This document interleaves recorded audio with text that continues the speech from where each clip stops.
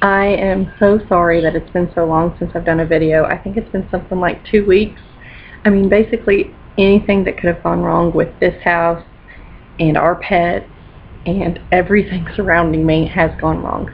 But I did have time to read a book that I wanted to briefly talk about. This is just like a 3-4 minute video, and I highly recommend that everyone read this book, The Shining Girls by Lauren Beukes.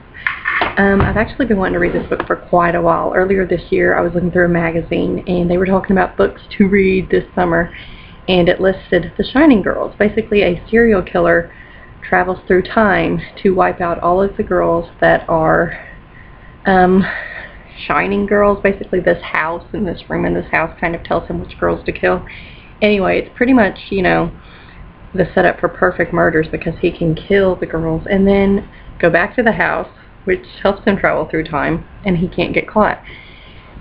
One girl, Kirby, that he tries to kill actually survives the massacre or the stabbing or whatever, and decides to try to chase him down and catch him.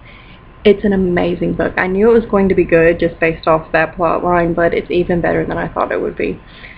Kirby's the girl, Dan is the reporter who actually had covered her near death, and he decides to help her, and Harper is the serial killer. Harper's actually from the 1930s, and Kirby and Dan are from, I think it's like 1991. Anyway, the writing's incredible, the characters are incredible. I've had a sore throat, so anyway, excuse my croakiness. But that's about all I wanted to say. It's just that this is one of the best books that I have read in my adult life. So go find this book, read it please.